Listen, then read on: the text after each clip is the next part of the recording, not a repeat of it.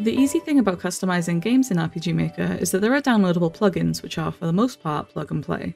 If you found a plugin that you want to use, make sure it's in a .js format and save it into your project's JS plugins folder. Anything in this folder will be automatically detected by the project's plugin manager, which you can find on RPG Maker's top bar by clicking the puzzle piece icon. Add a plugin by either double-clicking the bottom of the list, or you can right-click a blank entry and click Edit. To select which plugin you'd like to add, click the name section in the top left and select the plugin from the list. A lot of the plugins that come with the default MZ projects will be plug and play, with no special plugin parameters.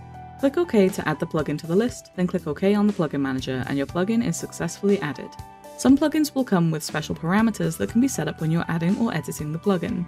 For example, the majority of Visustyler's plugins will come with these parameters that can be edited. To edit these, double-click the parameter and change the values to suit your needs. Some may be numerical values, some may have a boolean true or false option, or some may offer a drop-down menu with multiple options. Some plugins may make use of plugin commands as well. Once the plugin is installed, check page 3 of the event commands and find plugin command at the bottom right. Select your plugin from the list and select the command you want to use. These will function like regular event commands that will be read in the order of the events. Some plugins will also make use of note tags for maps, events, and database items. You should check the instructions that come with the plugin to find out how to add these. An important thing to note is that if you've added a new version of a plugin to your project's folder, you need to refresh it in the plugin manager. You can do this by right-clicking the plugin and clicking Refresh. Thank you for watching.